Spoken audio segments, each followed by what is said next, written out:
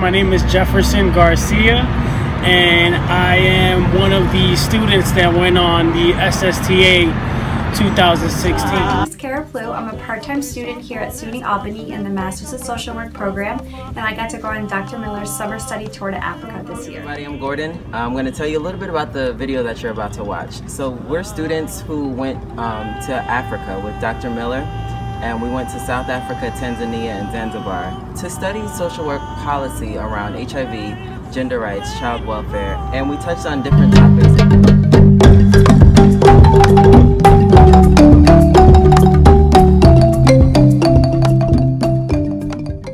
The lack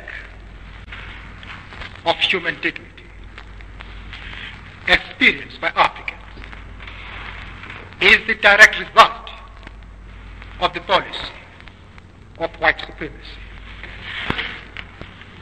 White supremacy implies black inferiority. Legislation designed to preserve white supremacy entrenches this notion. My research was initially inspired by the great Nelson Mandela, his ideals, particularly my question around poverty in South Africa. I wanted to learn what their funding looked like, whether, especially non-governmental organization, whether it came in the form of foundation, aid, or donation, and whether or not that would actually be a sustainable form of funding for each organization and each entity. We visited several universities, including the University of Western Cape, the University of Cape Town, Stellenbosch University, and the University of South Africa. And within these universities, we have really critical conversations about what my research is based on and what sustainable economic development would look like for South Africa and NGOs and funding towards social services, especially HIV-related services and the HIV epidemic. The Treatment Action Campaign was a really inspiring organization, non-governmental organization that was led by passionate people that fought for rights, HIV-related services, and they weren't really for governmental funding. They kind of refused government funding, and that was really interesting for me to see how they actually sustained themselves, where they got their funding, and what examples they had in regards to NGOs that actually did receive government funding and how they received their funding, whether it was a donation, a foundation, again, or aid. The aid that I found that was most common within these non-governmental organizations was PEPFAR. PEPFAR fueled my research question. PEPFAR kind of led my research question and gave me a lot of really great answers in regards to my question related to sustainable economic development.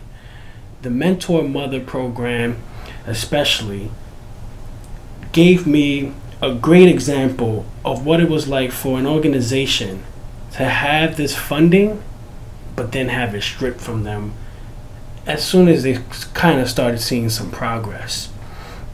And so then my question to them was, where are you getting your funding? How are you sustaining? And their response was the government. So they did receive government funding. They did accept government funding, and they were accepting of donations and aid. But PEPFAR was pulled out at one point. How else did they get their funding? They had a local gift shop where the mothers who received services could actually work on site, make gifts, and sell them to visitors like us. That was really, really inspiring to me. It was just a very welcoming, warming place, a tight-knit community made up of community workers that went out into the field, help mothers and families within the community, and continue their passion and fuel the work with Nelson Mandela's ideals again. The common theme throughout my visit in South Africa, and it's one thing that I will never forget, and to say the very least, a life-changing experience for me.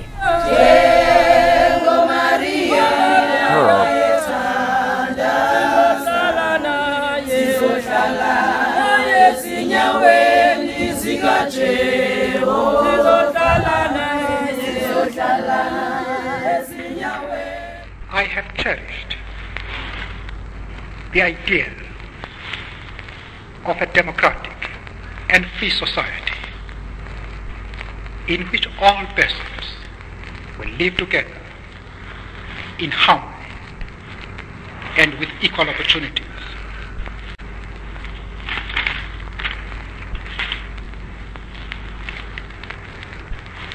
It is an ideal for which I hope to live for and to see realized. But my Lord, if it needs be, it is an ideal for which I am prepared to die.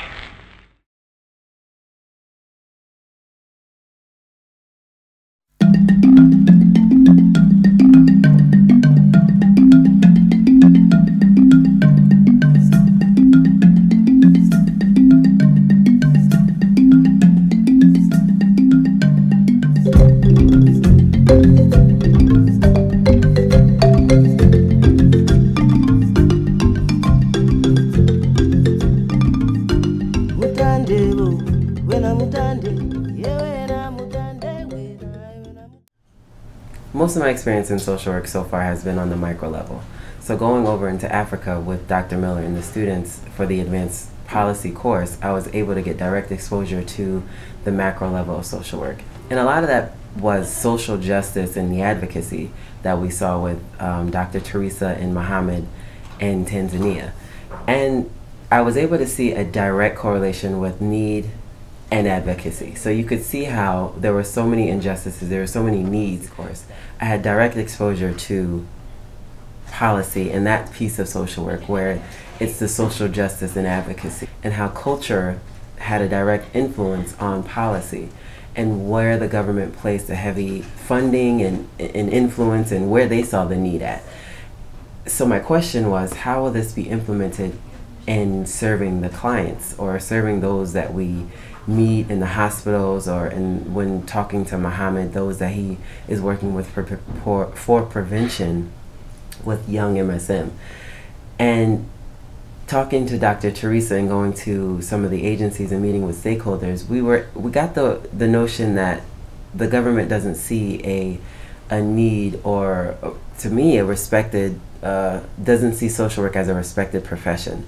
So they place money in taking nursing initiatives and funding that where the need is in social work. So Dr. Teresa is trying to develop and make it known that social work is here in Tanzania, and it is, we have a school and you can further develop your career as a social worker, but also making it a respectable profession. So that's one piece of it, but also working with or meeting with Muhammad and voices and seeing how culture, MSM is unacceptable according to the constitution in Tanzania. So his program that he was working with had fallen by the wayside because it's not funded by the government, but also it was robbed. He couldn't take it to the authorities and he couldn't take proper steps because it's not seen as a proper or a good service for prevention in MSM, and it's illegal. So he's unable to actually go to the police or go to the government, or so he was left with a hope and a dream.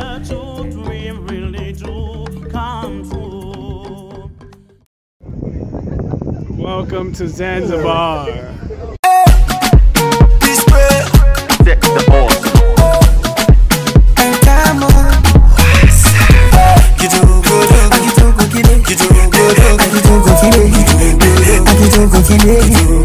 She got me dancing, party, fiesta, forever. Yani kabisa mena nimalizaga. Dancing, party, fiesta, forever. Yani kabisa mena nimalizaga. Basi luka kidogo man.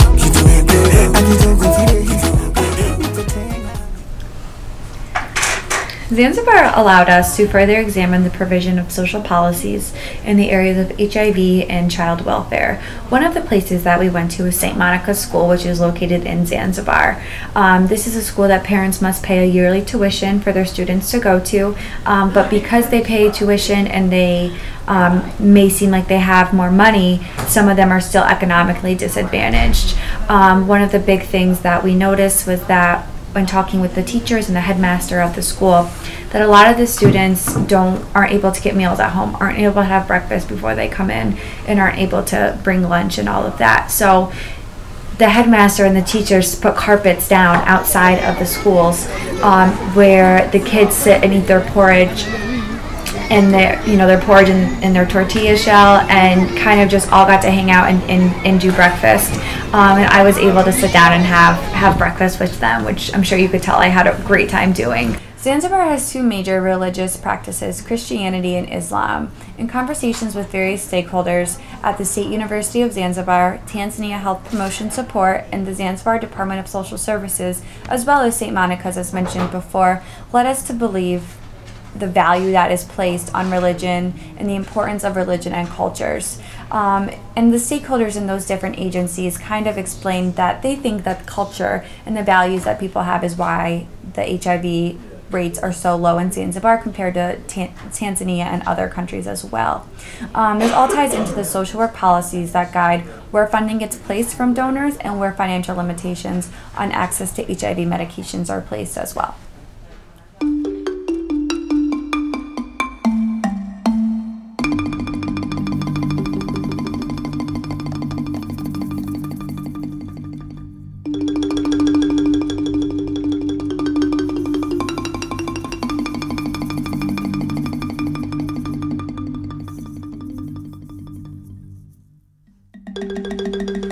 that I had.